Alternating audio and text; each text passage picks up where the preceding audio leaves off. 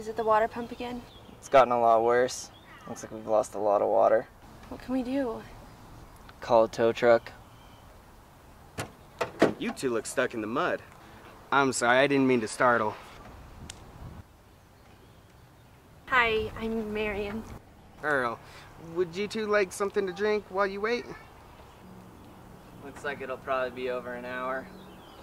Please, come inside. We have air conditioning for the girl. Come on, sweetie.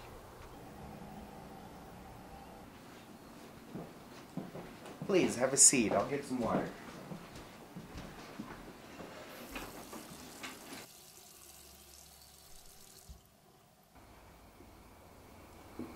I like your house. Thank you, darling.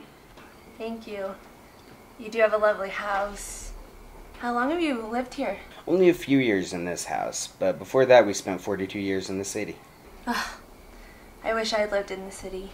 Jenny always worked as a bartender at one place or another, but I used to read. You used to read for a job? Read people, their stories. You read The Flame, its flicker tells you everything. I'll give you a free reading.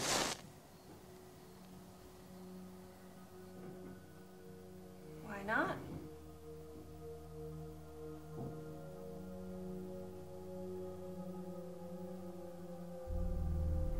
You've lost someone. It has darkened you deeply, even though some time has passed. About a year. Your father? You never got to talk to him before.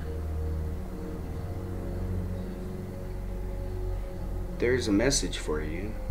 It's under the hourglass. What hourglass? I never got anything from my dad but money. You will.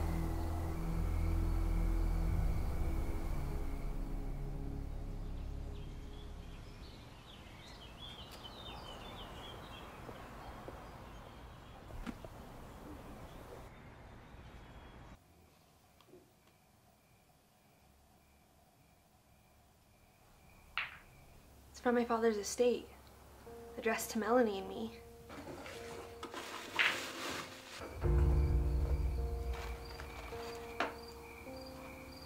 Dear girls, I'm giving the two of you this hourglass to remind you that life is fragile and short. We haven't always been close, but I love you both with all my heart, Dad.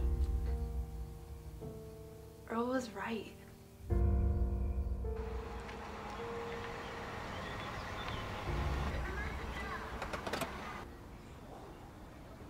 Can I help you? I'm Marion. My husband and our car actually broke down here yesterday, and we had quite an interesting conversation with Earl.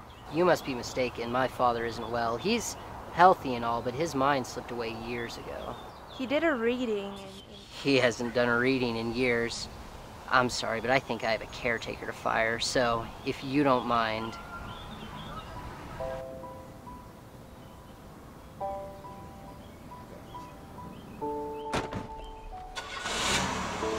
Under the hourglass. Under the hourglass. Life is fragile and short. Love you both. With all my heart. Dad.